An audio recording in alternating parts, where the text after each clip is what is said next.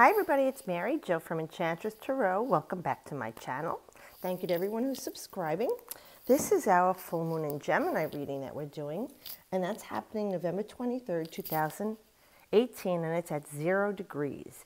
When you have 29 degrees and 0 degrees, those are considered very critical degrees, like an impetus for changes, something major that you need to work through. Now, Gemini is the ruler of the third house. That's their house, and Mercury rules Gemini. So we're looking at the mental realm. It's an air sign. It talks of communication, whether you're speaking, you're writing. It could be how you assimilate your information. So it's your social situation, your networking. It's also cousins, aunts and uncles, your neighbors or your neighborhood proximity, and any local travel that you're doing, commerce, you see, anything like that. So looking at that energy, depending on where Gemini is in your chart, that energy will be expressed through that house for you, whether it's first house, ninth house, fourth house, it doesn't matter. But the energies of Gemini will be expressed through that house for you in your chart. So when we're looking at this, let's say now it's a 0 degrees, it's something critical to be revealed to us, illuminated, clarity, okay? And that's what we're hoping for, because like I said, Gemini assimilates information from everyone. They're like social butterflies. They're very chatty. They have a lot of airy energy, and they take in information to share with others. So it even could be reconstructing your network, your social network, how you're communicating. Now Mercury is retrograde, and Mercury does rule Gemini till December 6th, it's retrograde. So it could be even you reviewing things that you didn't take care of and closing things out that needed to be addressed with communication values. Okay? So starting off in this position, it's what is revealed to you? How are you going to be illuminated, and what's no longer hidden? It's amazing that we got the sun, because the sun is fully illuminating a situation for you. Now, on the full moon, the sun and the moon oppose each other, okay? And the sun is going to be in Sagittarius by that time, and that's the polarity to Gemini. So we're looking at everything seems to be going your way.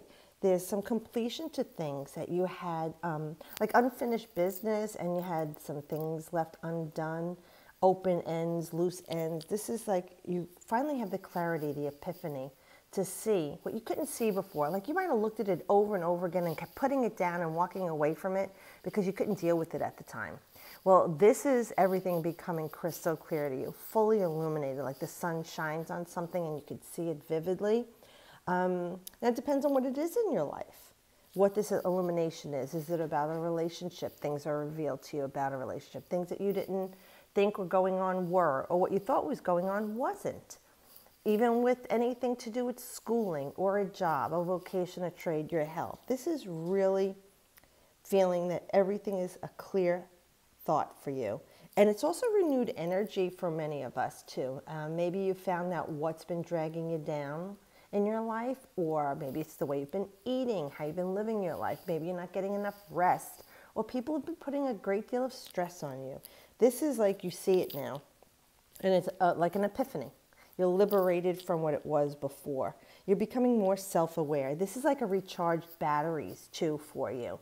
So as things are revealed to you and things culminate and come to an ending in the situation, you feel like you can see the light now. Now for some people, if there's a pregnancy, it could mean a boy, a male child, or it could even be twins in the situation. Excuse me. But this is a good time for completion of things. And it's in the position of being illuminated on a full moon at a 0 degrees. So we think something that was very vital that needed to be done with in your life, finished, ended, harvested, put to rest, will be done. But it doesn't augur a negative outcome, okay? Just to let you know that. It's something that needed to be done and you didn't have the wherewithal to do it.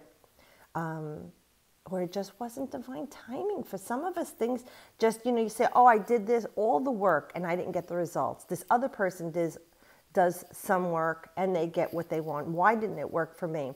It's always divine timing. So you could beat your brains over that and if you want to, but put it to rest, just know When it's time to be revealed to you, it will be, and it usually is that way. And then we're looking at here, what do we need to let go of? I'm liking this for this card because a lot of people look at this card negatively with the Two of Swords. It's a stalemate in a situation, like a blind choice. You don't know what to do. See, like your vision is occluded. And there's a duality to this situation here. Well, the good thing is that you've got the illumination. This is going to help you make whatever this decision is that you needed to make, or choice. So if it was a decision or a choice, and you saw with the swords, it's communication, it's words, but it's your thoughts, and it's the air and mental realm. And Gemini is an air sign. Mercury rules the mental realm. So I really feel this is tying into you're going to be able to make a clean break or clear-cut decision in whatever this matter is. It no longer will be clouded for you, obscured. It will definitely be, it will be very obvious to you now what before was confused or convoluted. Now, remembering Venus was retrograde until the 17th of November. There was a lot of confusion going on for many people during that retrograde. It was a rough one.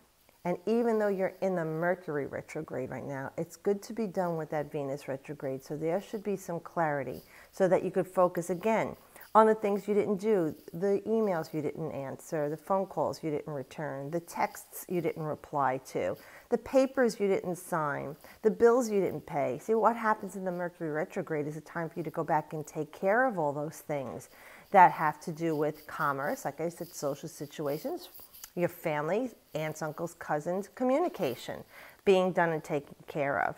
So in this position, we know that that's good for you because now you will be able to clearly see what's going on and make the right decision here. You're armed with everything you need with these two swords. They're balanced. They're forged with balance and great clear delivery.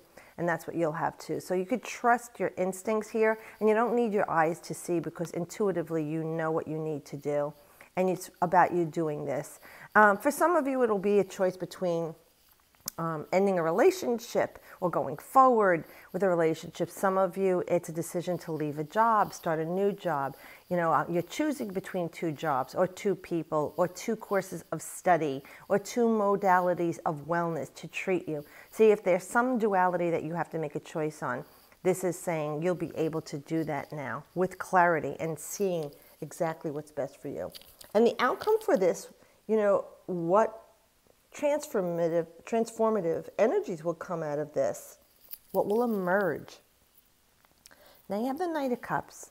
So there's some action there. For some of you, this is bringing you into a new phase of your life and an emotional journey. With this clarity, you're feeling like, you raise your cup. You're trusting everything that's going on in your intuitive senses. You're making the right choices. And you're going forward, ready now to ride into this new situation or phase of your life, knowing that not only mentally are you clear, your heart is clear on this. There's no more head on heart battle. You're ready to go. For some of you, this is a new relationship, an invitation to love. And actually with the holidays, it could also be invitations to parties and going out, being with family. And if you are invited, please do so. Because if you weren't sure and you didn't want to do these things and you were holding yourself back, please put yourself out there to socialize. This is a very good time of the year for people to socialize and mingle, especially during the Mercury retrograde. There could be new opportunities presented to you, whether in business or in love or just in social activity, that you might not act on until after December 6th, but this is that Gemini energy of assimilating information. You could get the right word in the right ear, in the right time, and then you could process it and make a decision and go forward with it later. But what, like I said, this is action with the Knight of Cups. It's water, it's your emotions. So this is definitely something emotionally that you're ready to charge ahead with. Some of you, you're going to the next phase in a love relationship or the next step in your job that you've been attached to, something that you're doing maybe in the medical field or helping other people or something even like in the beautification process. Venus went direct now. So if anyone was looking to beautify their home, now is the time to do it. Buy that new home, buy that new car. The big ticket items that you don't buy during the Venus retrograde, it's the green light to go ahead and do that. Even falling in love. is not recommended, or, well, it can happen in a retrograde, but it usually doesn't pan out to last. So this is like the green light to go ahead emotionally for you to move forward in your life and trust that the actions you take will fill your cup with all the things that you're looking for in whatever this situation is in your life. Okay, so let's see what oracle card we can pull for this full moon in Gemini. Remember, like I said, it's a time to socialize. It's a time to get information. You know, there are things that we need to learn, we need to experience, and closing ourselves off is not recommended at this time when you have this opportunity during the Mercury retrograde and the green light with Venus.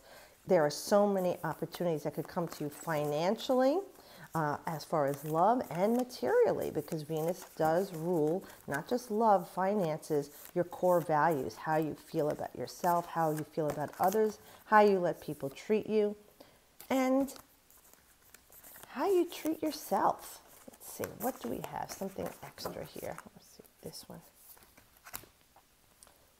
Higher ground. Number 20. Okay, it's so hard to see the images through the camera. Okay, so we have this beautiful, looks like a blue rose. I love these blue roses. I have them myself. I grow them in my garden. And she's above the earth, floating above in the rose. And she looks like she's a little fairy here.